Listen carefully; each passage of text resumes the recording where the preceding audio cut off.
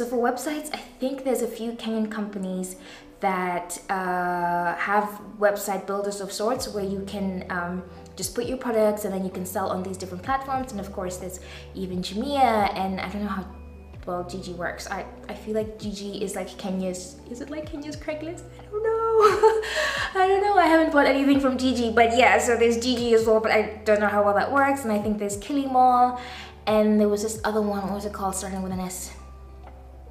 I forget, but there's different platforms where you can also put your products.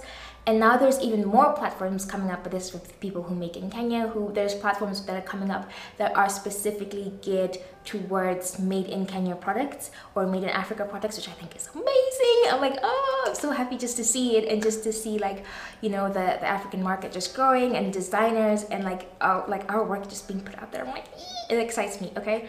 So there's that. So there's different websites where you can put your stuff, or even if you don't want to have